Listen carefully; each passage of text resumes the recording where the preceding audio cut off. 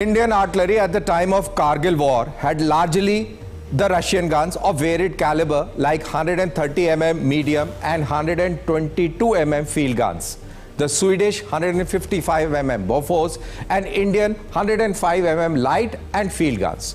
That was the time when India relied heavily on imports of ammunition.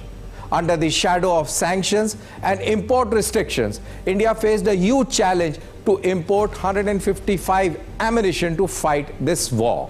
However, today things have changed and come a full circle.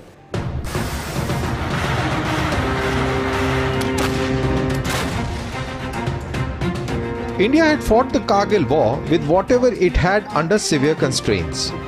There had been no acquisition of guns for the artillery since 1987, when 410 pieces of Bofors were acquired from Sweden. The contract was embroiled in issues of corruption and alleged malpractices which prevented all efforts of modernization of artillery. This led to large voids in firepower of the Indian Army. The Kargil war actually shook the military planners to the core. The alarming state of voids resulted in evolvement of Field Artillery Rationalization Plan in 2000. As part of this plan, 155 mm caliber was made the standard gun system for Indian artillery. Artillery profile was conceived and promulgated with emphasis on mediumization of the artillery. Today, India has designed and developed world-class artillery gun systems like the Upgun 155 mm Sharang, advanced towed artillery gun systems commonly known as ATAGS, the Dhanush, the Pinaka guided rocket systems, the BrahMos and the Prithvi missiles. Today, India makes K9 Vajra self-propelled guns and M777 ULH, the ultra-light howitzers, indigenously along with the Koreans and the Americans.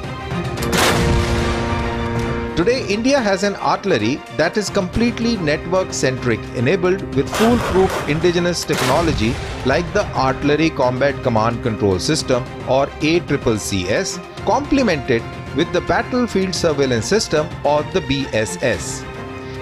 The ATAGS is a major subsystem of Command, Control, Communication and Intelligence or C3I systems being fielded in the Indian Army. The role is to automate all the operational functions of artillery from core fire control center down to battery command post with gun display units at individual gun level.